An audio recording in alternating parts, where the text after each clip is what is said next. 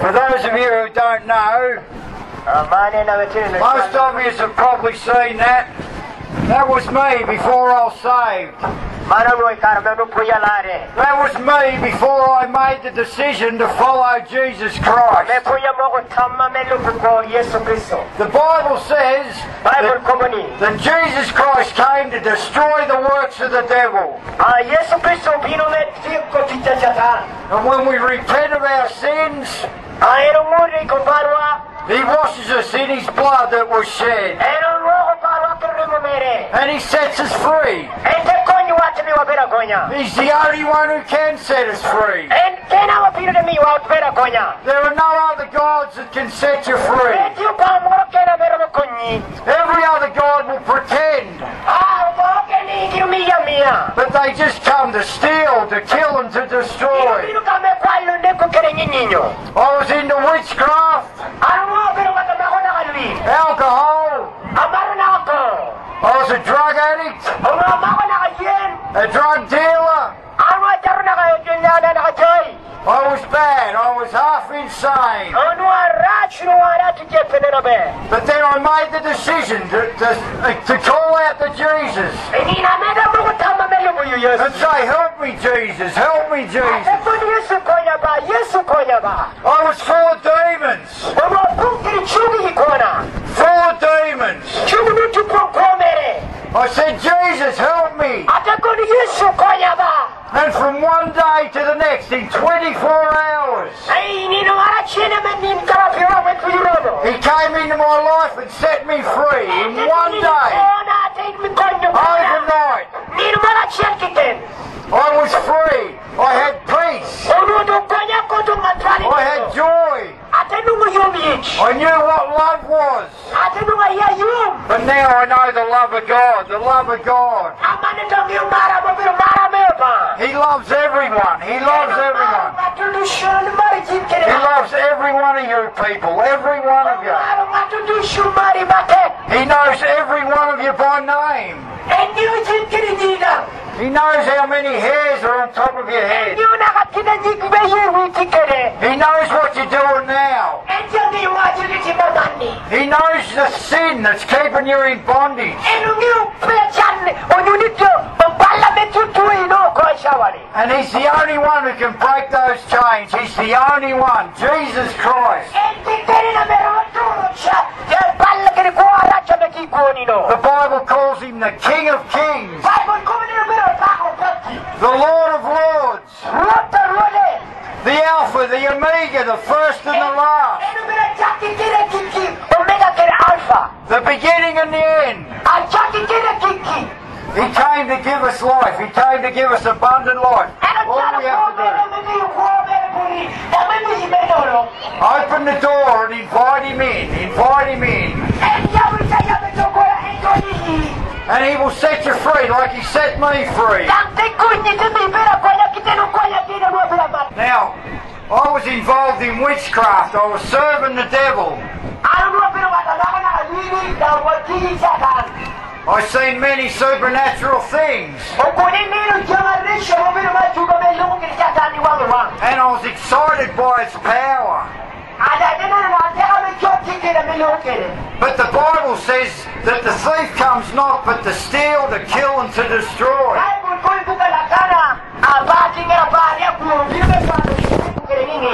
So when you think the devil gives you something, he's taken much more away. He's stealing, he's killing and he's destroying. The Bible says, there shall not be found among you anyone that makes his son or his daughter to pass through the fire, or that uses divination, or an observer of times, or an enchanter, or a witch, or a charmer, or a consulter with familiar spirits,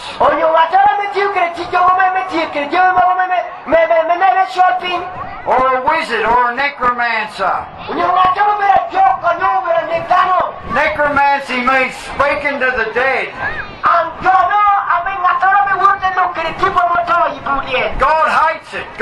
against it. They're demons.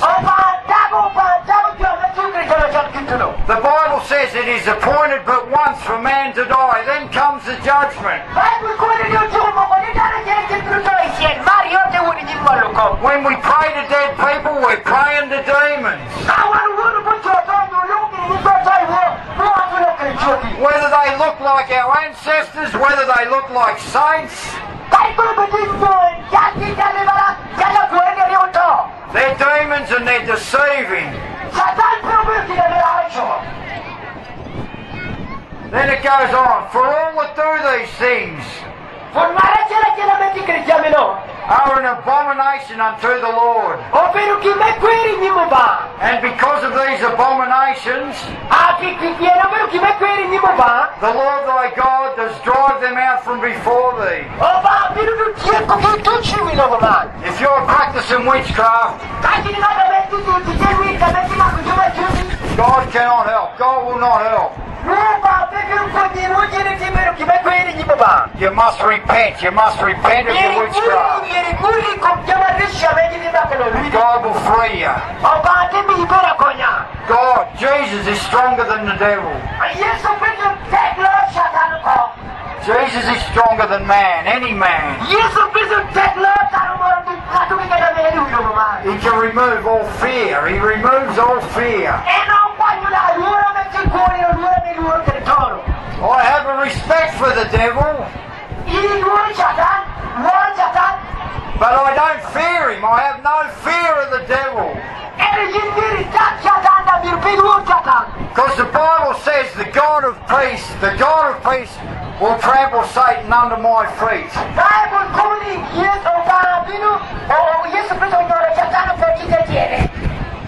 So you must turn away from witchcraft. You must turn away from images and idols.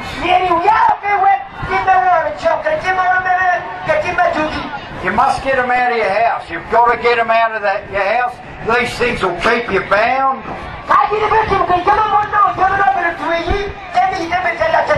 They'll give legal right for the enemy to enter. So if you want to be free, you've got to destroy the witchcraft items. And if anyone's fearful here, bring them here tomorrow and we'll burn them.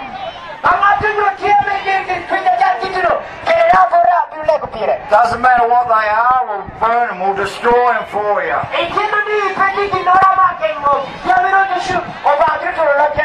We'll break their power and they'll have no power over